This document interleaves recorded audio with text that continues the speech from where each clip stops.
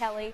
New for you tonight, nearly 100 people gathered outside the Statehouse to protest the government's building of pipelines, specifically the Dakota Access Pipeline. Many of them held signs against the project. One protester told us he just got back from a reservation in South Dakota. He says the area that's being disturbed is a sacred land where relatives are buried. You know, everyone would be upset if we tried to bulldoze through a veteran military place like that.